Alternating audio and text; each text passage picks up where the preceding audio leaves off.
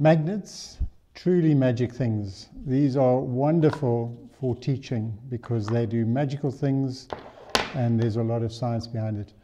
The problem for many science teachers is that magnetism is in the syllabus, but they haven't got any magnets. Or if they like this one, they've gotten so old, they've lost their magnetism and they're not really very useful. So this unit is about helping to show you how you can get hold of really powerful magnets for your teaching, and with it have fun and uncover a lot of really nice physics. There's a ceramic magnet like this one here. It's incredibly powerful. Where can I get hold of these? Well, let me show you one trick that I've come across. Well, this is where I get my ceramic magnet from. It's an old loudspeaker. I just go down to businesses that fit radios to cars and ask them for all their old speakers, and they willingly throw all their junk speakers at my way. The magnet lies there in the back, and the problem is, how do you get it out of there? And let me show you a really easy way to do that. All you need is a screwdriver, and you lever it in there, and it's pop the rivets, and you've got the first stage over. So now our problem is, how do we pull these things that are very firmly bonded to that ceramic magnet off? And there's a very nice trick. If you look at it, there's a little ridge there. And onto that ridge, we take some little nuts and we just put little feet. Once you've got your little feet, or those nuts, that goes down on a floor, a nice solid concrete floor. You take another bolt and just put it there. And then you're going to take a hammer and give it a whack to break the bond. Having banged it, we've now broken the bond on this back plate. Just take a screwdriver and off it comes. Problem one solved. We got one side off. We've now got to remove this one. How do we do that? And inside we can see there's a little shelf, and that's where we'll put the bolt and knock that one off. Yes. So now we've got this lovely ceramic magnet. It's very powerful. And the issue is, where's the North Pole, where's the South Pole? We know that it's a magnet. And if you take another one, a second one, you'll see it's the faces that attract. Or if I pull that apart, turn one over, I actually can't put it together because it's just too strong. So clearly, one face is a north-seeking face, and the other face is south-seeking. The issue then is, well, which is the north face and which is the south face?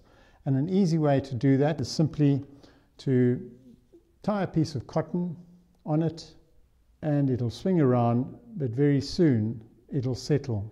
Just stabilize it, and you can see it settles in.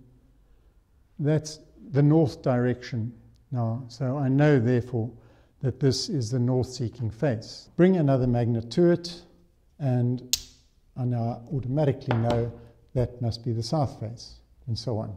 So you can identify which is the north and which is the south face. Then, another very useful thing I find to do is take this magnet, clamp it somehow in a vise, or in a crack in a stone, or between concrete blocks, something like that. Then just simply take a hammer and give it a hard smack so that you can break that ceramic magnet. They're very brittle, and out of it you end up with pieces of magnets.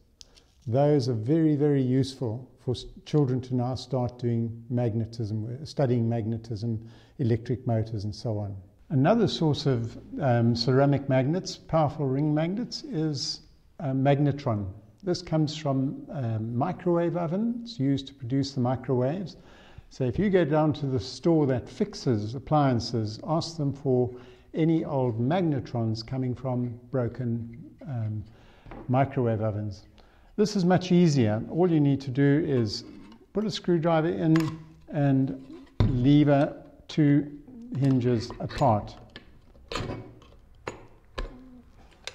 And off comes the thing. There's another one underneath there, easily accessible as well. You just pull it off. So a magnetron is also a source of 2 lovely, powerful ceramic magnets. And the third source of magnets, and these ones are even more powerful, they are rare earth magnets, neodymium, is an old hard drive from an obsolete, redundant computer. If you go to any place where people take old scrap computers, go and ask them, can you please have the hard drive? They sold these to me for less than $1. Takes a bit of getting into there. There's 6 little screws that hold it together. If you can get the right tool, you can unscrew that. I've done this a little ahead of time, so it's not quite as easy as I'm making it look now. Or, if you can't get screws, use an angle grinder. You can see I've just ground those things off rather brutally. That enables me to take the whole thing off and see the inside. And there is where we find the magnets. If we can, then I've cut through there with an angle grinder, and we lift it up, and there is a very powerful magnet, 2 powerful magnets under there.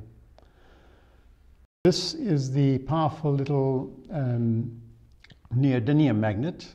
How do we get it off there? It's also been bonded, and again, all I do is take a screwdriver and put it on there and give it a hard whack, and that will remove it. Right, well, I hope those ideas help you. Certainly you can see magnets are easily readily available, and there's some fun things that you can do with it.